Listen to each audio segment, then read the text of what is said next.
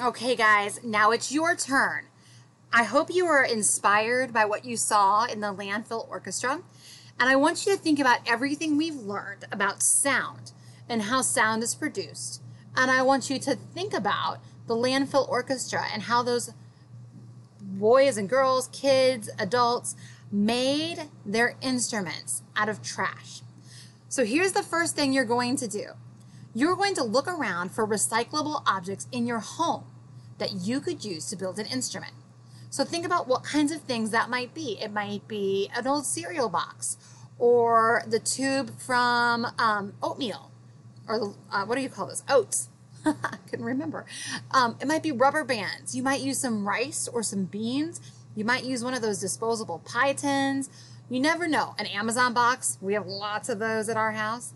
I want you to find some recyclable objects, and I want you to experiment and see what kinds of different sounds do different objects make when they are shaken, tapped, strummed, or plucked.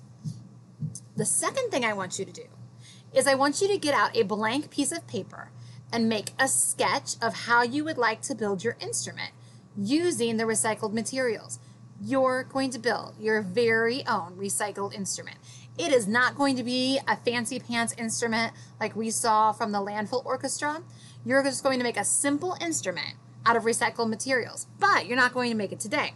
Today you're going to plan. I want you to sketch and use labels to label each part of your sketch.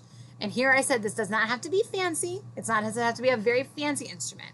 A simple instrument will do. Keep track of your plan and however you've sketched it out, because tomorrow you're going to build your instrument and play it on Seesaw. Now, keep in mind, when you're making your sketch, you're probably wanting to keep a list of materials that you're using on your sketch. So if you're going to use rubber bands or string or beans or rice or boxes or tape, you're going to need to include a list of what your materials are going to be. I am sure that your teachers are going to be so excited to log into Seesaw tomorrow after you've built your instrument to listen to you play. All right, have fun planning, and I'll talk to you tomorrow.